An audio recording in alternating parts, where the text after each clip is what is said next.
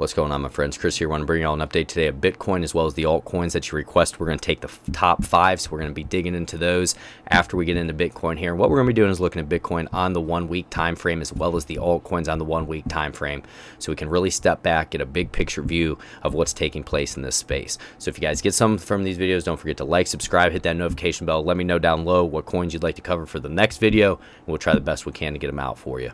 So guys, when we're taking a look at Bitcoin here, the main thing that we have to pay attention to, we're still in a downtrend. Nothing's changed yet. We have not gotten over top of roughly about $18,500 or so, because what we're looking for is that trend change. So far, all we've had is lower highs and lower lows coming in. We're trading below our 50-week moving average as well as our 200-week moving average, and our 200-week moving average is all the way up at $24,500. So even if we got a really nice move here, guys, we went up and challenged that 18,000 or so, we still have a lot of overhead resistance, and that's something that you have to be aware of here. I still don't think this is the area to be FOMOing into Bitcoin. If you're dollar cost averaging and you're doing a longer term position, these are attractive areas, but for me right now, I still believe this could be a fake out, and I'm going to wait for more confirmation, guys, or a big flush to the downside. Like I said, I have buy orders for Bitcoin down in this range at around $9,500, $9,800, right in that area, because I do believe if we get another flush down, you can see this big gap here where we haven't had much buying pressure. I believe the next bout of buying pressure would be anywhere from $12,000 down to about that $9,500 range is what I'm looking at here. So, you know, guys, Bitcoin can do anything. It can go up $10,000 in a day. It can go down $10,000 in a day. But when I'm looking at this here, I don't feel as though I want to open a big swing trade position when I'm trading below the 200-week moving average, and we have a potential death cross with this 50-week moving average crossing down through the 200. Nothing's confirmed yet. We could bounce off it if we get a nice move, but right now that's something that we have to pay attention to with all this overhead resistance in front of us. So that's going to be Bitcoin, guys. Just be cautious, be careful in this space. I'm still anticipating one more flush to the downside. May happen, may not happen. But if it doesn't happen, then I will be entering when I see confirmation in the wind at my back on the weekly time frame for Bitcoin. Right now, the trend is still just down.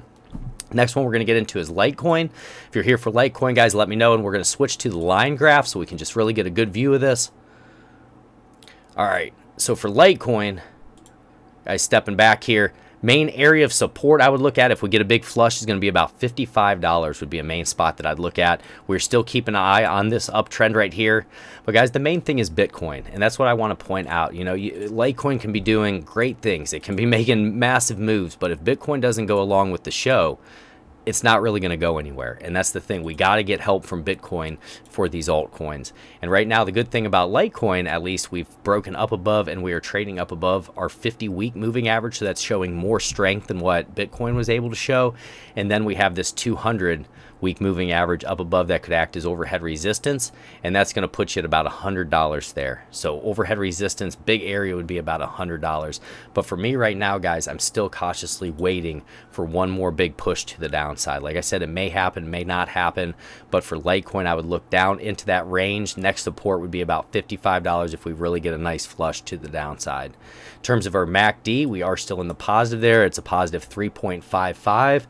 VWAP is going to be at a positive 8.72, and money flow is going to be a negative 5.26. So something we're keeping an eye on there in terms of the money flow, just seeing if we can get back into the positive there, start cutting our way back up into the positive. But guys, just keep an eye on Bitcoin. That's going to be the main thing for us, and really watch those support areas for Litecoin. So that's Litecoin, guys. The next one we're going to take a look at is ADA. Pull up ADA for us. Right now we're sitting at 31.5 cents. ADA's had a nice little move here recently, guys, but we could be running into some overhead resistance. Main overhead resistance I'm going to look at is about 35 cents, and that's where we've previously got rejected off a little bit when we had a really nice move. But guys, when we're looking at Cardano ADA here, we are still in this downtrend clearly, and we've actually had a death cross of our 50-week moving average down through our 200. So it doesn't mean that we have to get flushed down into these lower levels, guys. Sometimes you can get these crosses, then you bounce back up. But it's just something to be cautious of, just to be aware of. And that would be all the way back up to around 60 cents if we got a nice retest of that range, 56 to 60 cents. So keep an eye on that. But right now, guys, still just a downtrend. Lower highs and lower lows have been coming in. If we take a look at our MACD, it's pretty much flat. We are slightly to the positive there, 0.01 to the positive.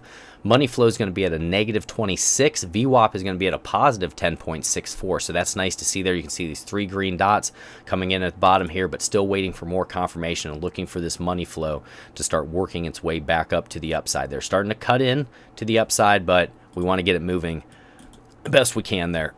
Guys, so that's going to be ADA. If you're here for Litecoin, just put LTC down low. If you're here for ADA, put ADA. I want to know who's here for what. Would really help me out. The next one we're going to take a look at is Matic, and this will be on the weekly time frame as well. All right, let's find one with a good amount of detail for us here, guys. Okay, so Matic, main area we're going to want to hold.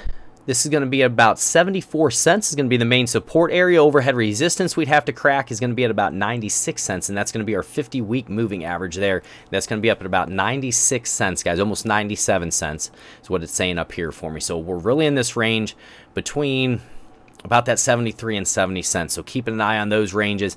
If we do have a downside break, I'd anticipate us retesting 40 cents. I know that seems like a big move to the downside, but that's how quick these things happen, guys. This move to the downside up here was about 78%. So this can always happen, and we could come down here, maybe potentially set a double bottom, but you want to keep your eye on these things and on this range here as we're bouncing back and forth in there. For me right now, I don't want to take out any position in altcoins. I want to see Bitcoin getting its move going, getting itself underway before I trust any of these altcoins, and that's just where I'm sitting right now, guys. MACD is about flat on the day here. Money flow is going to be a negative 8.59.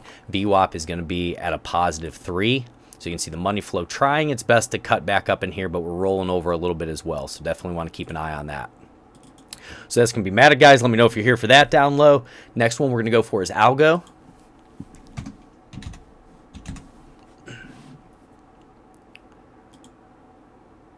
So when taking a look at Algo, this one that I drew a trend line on before, apparently.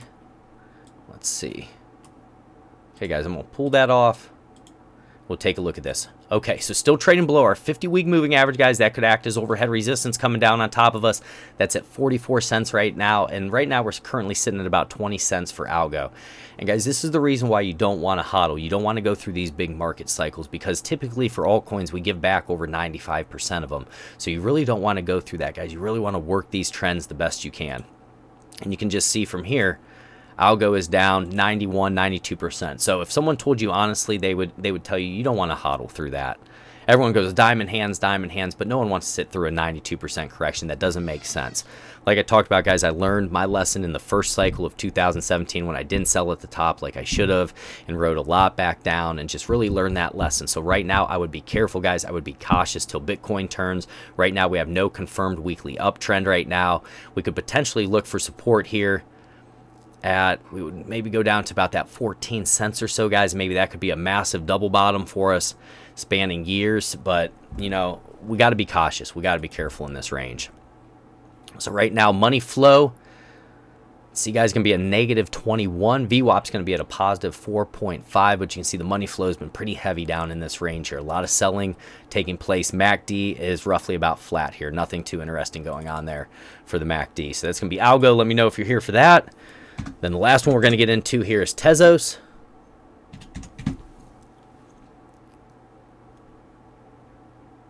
Okay, let's find a good one for us. Let's take a look at this here. So same concept, guys. Just look how much these market cycles can milk from you.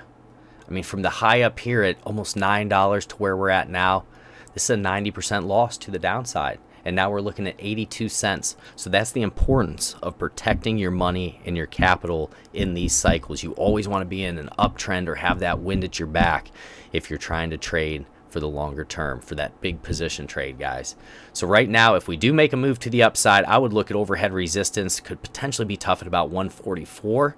Could be a spot for us. In terms of support, I would look for one more push down to about 39.40 cents. So we still could be looking for some of these altcoin guys, a 40 or 50% drop to the downside, and we have to be protective of that. You can see here we did get this death cross of our 50-week crossing down through our 200. So there's great opportunities coming up here. I like how the prices are getting low, but still remember, prices can continue to go low. You know, guys, say you got in right here at $3 from a high of $9 and you go, oh, that's a great deal.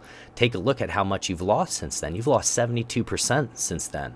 So it's really important to pick the right times to put your money into this market, and I would focus more on Bitcoin right now as opposed to the altcoins, and that's just me. If you get something from these videos, don't forget to like, subscribe, hit that notification bell.